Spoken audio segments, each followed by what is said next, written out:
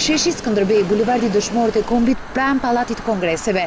Sheshi Nën Tereza, Pazari i Ri, 3 rrugë në zonën e Ish Bllokut dhe hapësira pranë Ministrisë së Arsimit do të jenë pedonal në datën 22 shtator dhe nuk do të lejohet qarkullimi i automjeteve nga mëngjesi deri në mesnatë. Bashkia e Tiranës në bashkëpunim me institucionet e tjera do të organizojë aktivitete për ditën pa makina dhe drejtoria e përgjithshme e promovimit të qytetit, Julinda Dhame, tha se të paktën një ditë pjesa më e madhe e Tiranës do t'i përkas këmbësorëve.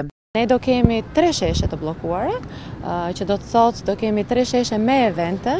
Sheshi i parë është Rrugë Kavajës në mbrapa Ministrisë së Arsimit, aty do bëhet një panajër për libra ekologjik. Kemi Sheshin Nën Tereza, ku do jetë një panajër për mënyra të tjera alternative të transportit, mobilitetit dhe biçikleta patjetër. Do promovojmë rrugët që po bën bashkia për biçikletat dhe rruga e Bllokut, 2 rrugët e Bllokut, të cilat do kthehen në pedonale për atë ditë nga ora 8 e mëngjesit deri në 24 të darkës.